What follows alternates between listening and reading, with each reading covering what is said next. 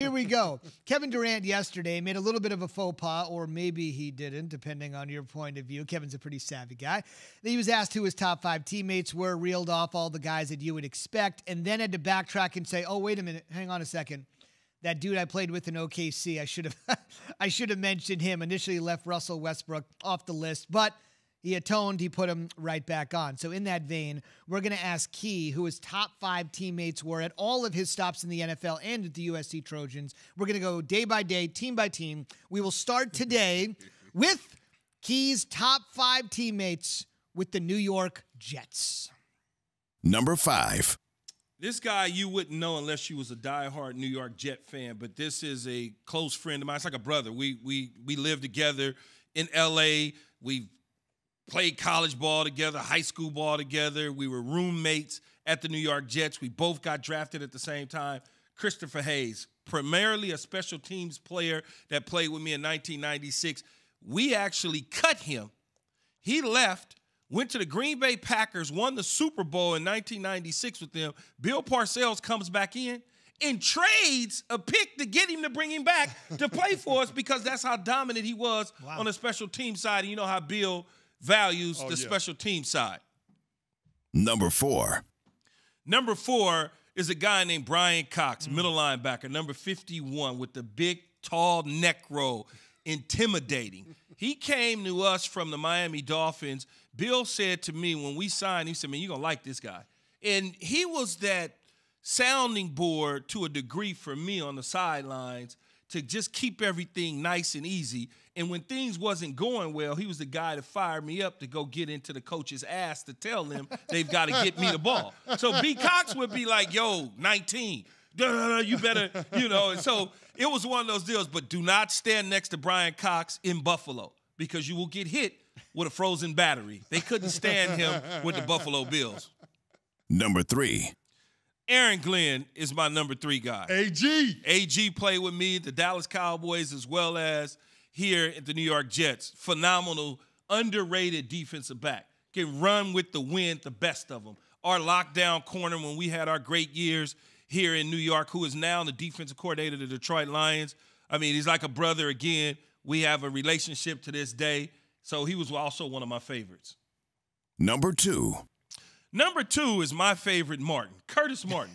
I remember when we got Curtis, I asked Bill, I said, man, why are you trading Adrian Morrell?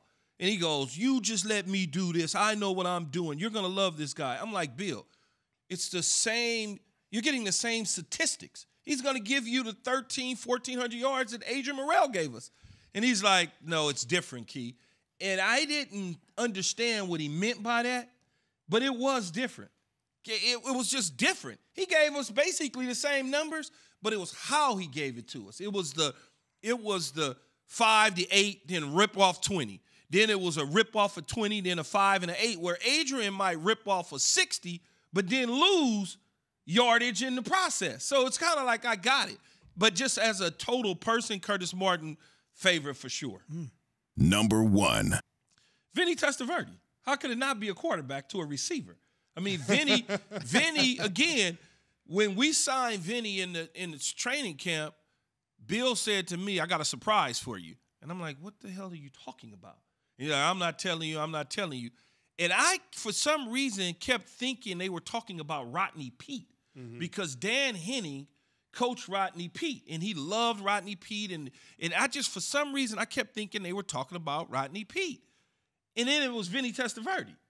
And I'm like, oh, blankety, blankety, blank. We got Vinny. Now, Vinny didn't start the beginning of the year. Glenn Foley started, and I think we went either 2-3 or 3-2 or whatever it was. And then Vinny took over, and the rest was history. My career was born as a New York Jet in 1998 with Vinny Testaverde at the starting quarterback position. So if I'm a Jet fan, I'm not a Jet fan, but I know a lot of Jet fans, they might be curious on the order of number 2 and number 1. I just want to mention number 2 is a gold jacket, and then number 2 is also the 6th all-time leading rusher in the history of the NFL. Yeah, it's my list. Yeah, I got you. And it's my players that I interacted with and had friendships with along the way, and I endured and enjoyed watching them play. It has nothing to do with who has a gold jacket or not a gold jacket or whose statistics are better at the stop or anything like that. This is just my list. And then there's, the list can grow because I got along with all my teammates. We were all just great. Jumbo Elliott could be on the list. As a left tackle, I loved being able to team up with him on double downs on defensive ends up to middle linebackers when I had to scrape to the top when we were blocking. He blocked for me, but Jumbo doesn't make the list. Yeah. And it's just what it is. Now, Key, how many of those guys on that list would you characterize as Bill Parcells guys? Because just because they play for Parcells don't mean they're one of his guys. So every last person on that list. Everyone on that list. That was a Parcells guy. Every last one was think about it. He traded back for Chris Hayes. After we got rid of him with Richie Kotite, a year later, Bill trades, I think he traded a 6th-round pick to get the dude back. And then think about it. We went through all of that for Curtis Martin, everything. We went through everything to get Curtis Martin. They gave up picks, the whole deal. He drafted Curtis from Pittsburgh to New England. Then he brought in Vinny Testaverde.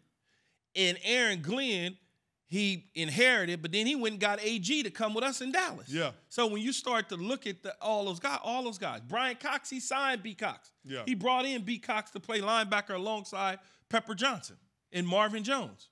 We should also mention that we're going to do this for all of Key's other teams, the Bucks, the Cowboys, Carolina, and we will do it. I better make that Cowboys list. Yeah, I better make that Cowboys list. USC, too. I better make that list.